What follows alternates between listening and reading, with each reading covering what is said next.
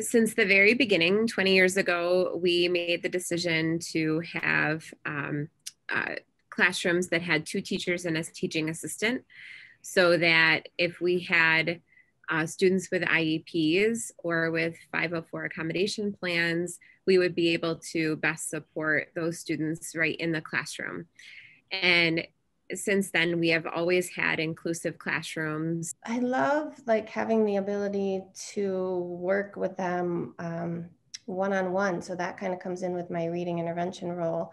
I get small groups and I also get to work with them one-on-one to kind of see how they're doing. And then it provides me with some information to get an idea of, whether they're succeeding or whether they need a little bit more support. She didn't have behavioral issues, so I felt like she was kind of being ignored. Her issues were being ignored because she was such a well-mannered student, but she was still struggling with her reading and her math. I heard great things about the school. I heard that the kids were happy there. That was like one of the the biggest selling point for me, is just happy children.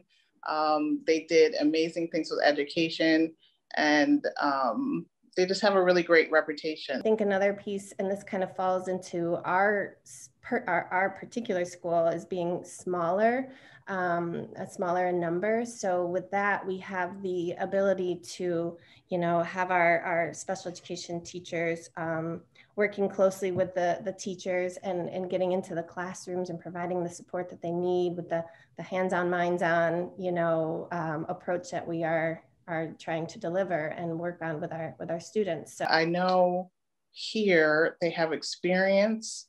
It's a high quality education. I'm in constant communication with the teacher, the school leader. I can always get in contact with them. They're responsive to all my emails. They don't take a long time to respond. And again, I'm on a text basis with her direct special ed teacher and her direct teachers. And they also do a loop.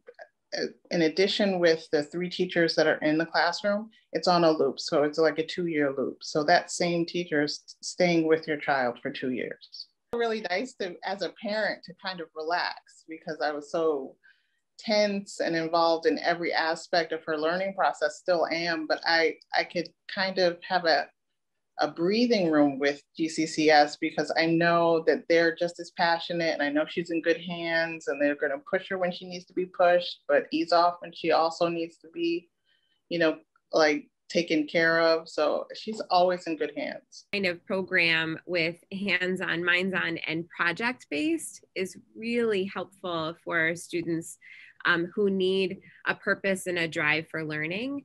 And one of the things that we're able to do with 2 teachers and a teaching assistant, and with a lot of co-teaching and co-planning, is to be able to differentiate those projects and those assignments that children are working on daily, so that it does meet the particular need and skill that that student needs at that time. So that really helps to support students with special needs. So I would absolutely encourage families to apply for our school.